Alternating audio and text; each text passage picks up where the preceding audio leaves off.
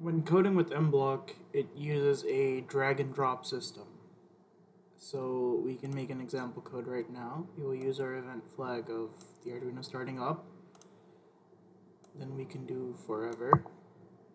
What we can say is the built-in LED, which will be 13, high, control, we can do wait 1 second, and then something else we can do is we can do duplicate to make everything easier, and all we have to do is set this low, and now we have an example code for the built-in LED blinking on and off every second.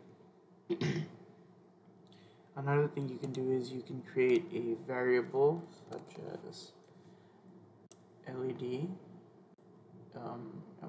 Just set LED to 13, and instead of having that, sub LED like this.